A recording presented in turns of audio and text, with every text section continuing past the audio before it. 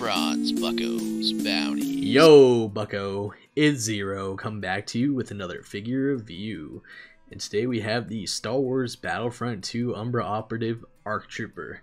I'm super happy to have this in my hand because this is one of my favorite clone trooper designs, let alone ARC Trooper designs. Black and orange is my absolute favorite color schemes. And I absolutely love that this is on a clone, and this is the skin I would use on my ARC Troopers when I played Battlefront 2. Super stoked to have this. Now, let's go ahead and take a look at the box real quick. So, got your Star Wars Black Series logo, Star Wars Battlefront 2, Umbra Operative ARC Trooper. You got your Gaming Great sticker. Side of the box, you got that beautiful portrait. Absolutely love that. He is number 9. And then the bio says the Umbra Operative ARC Trooper is part of an infiltrator reinforcement unit for the Galactic Republic in the action-packed multiplayer game across the 3 eras. Star Wars Battlefront 2. You got your Battlefront 2 logo. Here's the picture again. Side of the box, Gaming Greats logo. Top of the box, you got your Dusties. Bottom of the box, you got your sacred texts.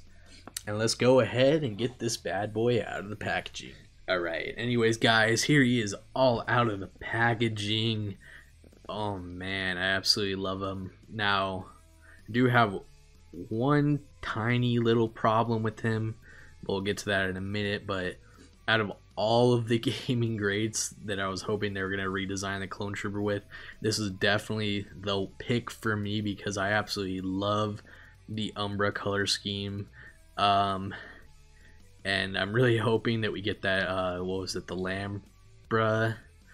Lambert sinker. I can't remember. I don't know how to say it, but really hoping we get that variation soon because I love both of those designs. But yeah, this is, you know, when I'm not being Bronze Bucko, this is my color scheme, black and orange. Now, I don't know how well the camera is picking that up, but that is the one problem I have with this figure is the orange is a little too yellow. I don't know if that's going to be a problem across all figures. For the people that have this in hand, it seems like this is the color width that it's going to be. But I don't know if the production is going to show a different, you know, different color variations or whatever. But I thought I was going to be really unhappy with this lighter version, but yeah, so it's pretty nice. So would I still prefer that darker orange? Probably. If I do find the darker orange one, I will definitely pick that one up, but we don't know yet. Maybe. And the only reason I'm saying that there might be a darker orange one is because it looked like on the pictures he's going to be a darker orange, and even in the game he looks like a darker orange, but on camera here he looks pretty nice. So whatever, I'll just live with it for now, and who knows. And if you have if your Umbra Trooper looks the same, let me know in the comments below. Anyways, go ahead and dive into this bad boy's accessories. Now in terms of accessories, he only comes with his DC-17 pistols. He comes with 2 of them, and that is it. It's the normal sculpt on both of them. It's in this really you know, that kind of like gunmetal gray, that dark gunmetal gray. It's pretty nice. But yeah, same pistol we've been seeing a lot lately. Those do go ahead and holster respectively into his holsters on each side.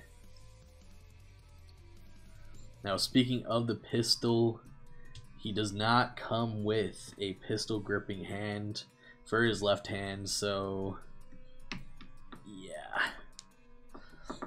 At some point that is going to get knifed, X-Acto knifed. I'm gonna make him a trigger finger because that's a little annoying. But he does hold the other one very well, so if you just want to have him in a pose like this, you shouldn't really have a problem with that. Maybe we'll just like Oh, he has good trigger discipline or something. I don't know, but yeah, pretty nice. Now, no other accessories. I mean, I think you could pull the backpack off, but it is glued on, so I'm not going to try that. And his helmet is also glued onto his head, so oh well.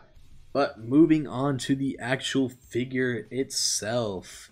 Now you can see it is the same exact mold as Echo. Yeah, no difference. Yeah, I mean it even has you know, the face mold under there. I actually wonder which clone's face is under there. But yeah, the backpack, his backpack's in the blue, his in the black, so I'm glad that they at least changed that. Yeah, it's just same exact figure, though I am noticing that it seems like the plastics are different on everything except for the pauldrons and the comma. Seems like the plastics are a bit different. So where Echo looks plasticky or more, you know, rubbery, he looks more plasticky. It's a better material, so you can just go ahead and compare that and you'll notice just small little things, just if you want to compare. But yeah, other than that, same exact mold and everything. The commandos that we are going to be getting at some point, they do have slightly different molds between commandos and hunter, but we'll have to see what they exactly look like when we get them. But enough of that. He's beautiful. I mean, like, his face looks amazing. Absolutely love how all the paint is. Now, normally the paint, that kind of like, you know, unpainted look would annoy me on other figures, but it works perfectly here because it works with the design. So they did really good on matching that kind of like weathered look for the paint. It looks amazing and looks really good here. But yeah, it kind of wish it was that darker orange. I'll still wish it was that darker orange, you know, kind of more of the realm of her orange, if you could even tell a difference. But yeah, that's kind of what the orange I was hoping to get, but oh well. Still an amazing figure. He even got paint all the way down on his boots, so they got some really nice paint detail here. Very clean, yeah, all around. Yeah, I love that, the little black whatever that is. What is that? Like the grappling, the little darts? I don't know what that is. Yeah, super awesome figure. Here's the back of him just one more time. He has no paint underneath, and